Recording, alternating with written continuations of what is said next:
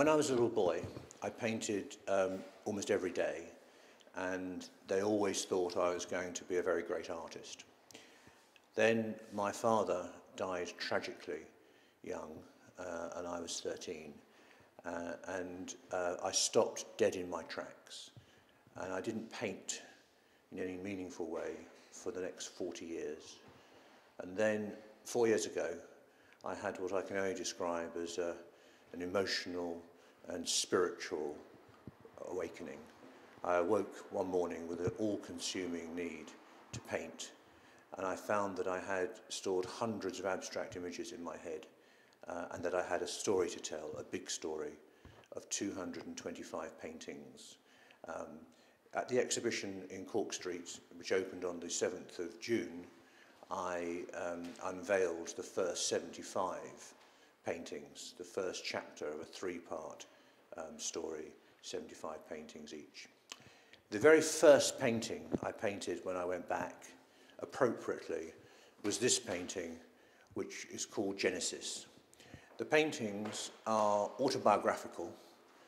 They also deal with philosophical and psychological concepts, which are to do with, they link into the development of individual and collective consciousness in the world, and they also go through a historical sequence. This painting, Genesis, is what you would expect. It's the beginning of it all, and it reflects the eruption, not only of humanity and life, but also the eruption I felt when these images came flooding back to me. It's deliberately shown in a almost televisual way, because I was a television producer, and I love colour, and I wanted this story and these images to be very modern. So that was the first one. After Genesis, what I next explore and reflect is the happy state in which we as human beings exist, and I certainly existed as a child, close to my mother's womb and bosom, and that is the state of empathy, where there's no distinction between subject and object. You are whole, and you are very comforted and cosseted. In this painting here, I do a series of 7 paintings in my work, which are called Empathy, and I use the colours of the rainbow, as I do through all my work. In many series, I will go through and explore the theme by doing a series of 7 with the different colours. Other times, I often do a series of 3. Now, what happens next here, after we've had the period of empathy, is man starts to look out.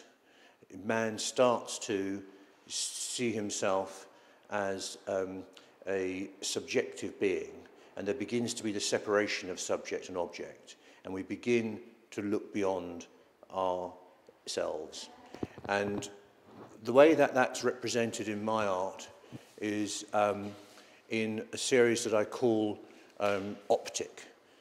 There are a sequence of 3 optics.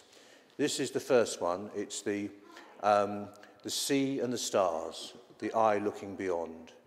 I then do a second one, which is very much rooted in earth, but again looking beyond. And then this one here, which is the third optic, which is over here, and you're beginning to get more refined and subtle views of looking to the world. Beyond this, I explore this notion of a tightening of objectification in a series called Reductio and Principia, where man's perception of the world is becoming more sharply defined in the outer world.